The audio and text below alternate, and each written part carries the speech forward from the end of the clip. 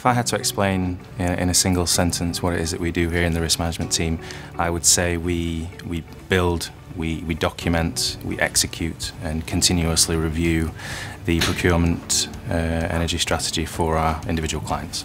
It starts with an in-depth discussion with our clients through what we call a risk profile assessment. This gauges individuals' view within the business around risk, and we then use that information to create a strategy bespoke to that client.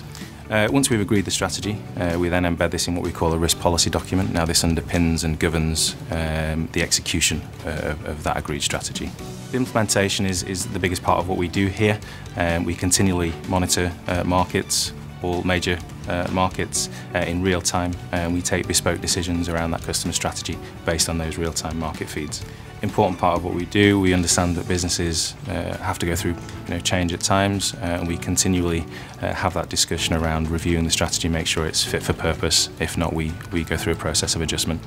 25 risk management professionals here in the office, delivering services to 20 plus countries, speaking 15 plus languages, a real key differentiator for us. Within the team we have a segregation of duties. We have part of the team which actually sets and governs the strategy, and then we have another part of the team who actually executes the strategy on behalf of our clients. Clients face energy markets which move fast and in a volatile fashion.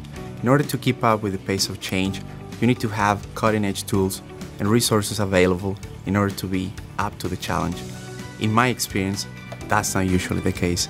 Clients are busy doing what they do best, managing their business. I am head of the trading team, and I am part of a team dedicated to one thing and one thing only: executing the strategy set by the client manager for you.